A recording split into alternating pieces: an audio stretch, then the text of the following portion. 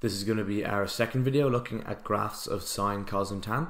We're going to look at some of the ways you can change the graphs in this video. So the first example we're going to look at is if you put a number before sine x. Okay, so in this case we're putting like just a, so it can be any number. So in the graph here we have y is equal to sine of x. Is this blue one here? So that's the one we were looking at in the last video. All is perfectly normal. The period is 2 pi, so it repeats itself every 2 pi radians. Goes up to 1 and down to -1, so that's its range. Yeah, and it just keeps going on forever, kind of. So the red one here is y is equal to 2 sine x. So there's a number before sine x, so like the a here, in this case a is equal to 2. And we see that it goes up higher and down lower. So it still repeats itself at the same point, and it still crosses, or it still hits the origin. So other than that, it's exact same as the blue one. It just goes up higher and down lower. So I'll say a is our number before sine of x. Okay, it's going to make the graph bigger, yeah, so bigger, and it goes down lower as well, or else you can say it changes the range. Okay, so it changes range. So this graph here, y is equal to 2 sine of x. Our range in this case is going to be, so range is going to be, no, I'll get rid of that, -2 and 2. Okay, and so on. If you have y is equal to 5 sine x, this will go the whole way up to 5 and the whole way back down to -5, and the range will be -5, 5. Okay, so hopefully that makes sense. We're going to move on to the next one, which is y is equal to sine n of x. This is when you put a number, say, inside the bracket here, before the x. So I'll change to purple here. So our red one is our original one, sine of x. We're looking at the last video. So it goes up to 1, crosses at pi, and then 2 pi. So that's the period. It repeats itself every 2 pi. Goes up, down, and then starts again at 2 pi. Now we look at sine 2x. Okay. So now this blue one here goes up, goes down, and it comes back up at pi. Okay.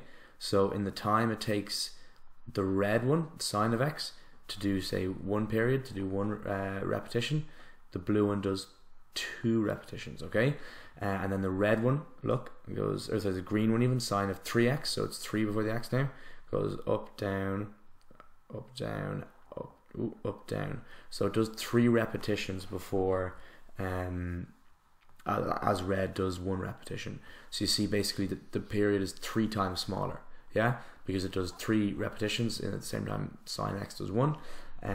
So I'll go through that now, exactly what the number before it does. But basically it makes the period smaller, it makes it repeat itself more often, and that's the effect that if you have a number before n, so it'll just be kind of tighter together, it'll be closer. It doesn't make it bigger or smaller, the range is still 1 and -1. So just scribble that quickly. So we have n, which is the number before the x. Okay, it changes the period, and let's put in brackets. Oh no, how often the graph repeats itself. Okay, how often graph repeats, yeah. And to look exactly at when that happens, I'll just scroll down a little bit more. Ooh. Okay, so we're going to use this space here. So if we look at this one here, y is equal to sine of x. Okay, so y is equal to sine of x. We know p, which is going to stand for period, is equal to 360 degrees or 2 pi. Yeah. So now we're going to look at the blue one here. So y is equal to sine of 2x. Okay, we can see that the period here, so when does it repeat itself? At pi. Okay, so every pi radians it's going to repeat itself. So I'll say p is equal to, and that's 180 degrees if we want to put that in degrees, 180 or pi. And I'll say that the third one, y is equal to sine of 3x. So the range is still the same for all of these. Now p is going to be, how often does it repeat itself? It's harder to tell exactly, but the answer is no, wait. So the answer is either 120 degrees or 2 pi over 3 radians. Okay, and the way I found that out, so the way you might see a pattern coming every time. So this is 360, this is 2x, so it's 360 divided by 2. This is 3x, it's 360 divided by 3. So the pattern basically is, I'll finish it in bright blue, that y is equal to, I'm going to call it sine of n of x, so this can be any number. Then the period is equal to 360 degrees divided by n, or 2 pi divided by n.